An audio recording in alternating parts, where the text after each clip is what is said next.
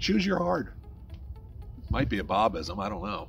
But often in life, you have multiple paths to choose, and both paths are hard. Working out, developing a healthy lifestyle, that's hard. Being overweight, that's hard. So which hard do you want? Anytime you're faced with doing something hard, that can be challenging.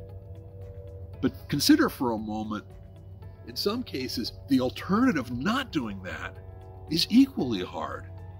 It's just the difficulty is down the road, or it's over a long period of time, or you're already going through that hard and you don't realize that it's difficult. Are making sales calls hard for you? I'll bet not having sales is hard too. Which would you prefer? Taking classes for your degree or MBA, difficult? Getting passed over for promotions and opportunities probably sucks too. Did you ever compare those two? Working late on a special project for a client, yeah, that's a pain. But dealing with an upset client because you didn't meet the expectations, equally difficult. Or let's add a third one, communicating effectively with the client ahead of time so that they know there's a challenge to the deadlines. All three are hard. Which do you want? You get the idea? Success is hard, failure is hard. Decide. And guess what? You can work as hard as you possibly can and fail.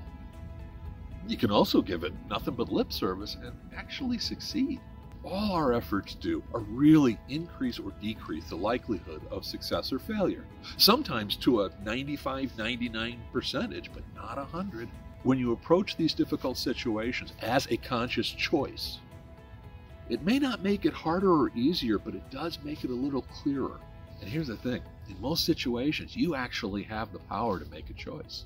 You can commit to the challenge of the first and avoid the repercussions later, or vice versa. So my challenge to you, give me some comments below. Come on, come on. You know you wanna.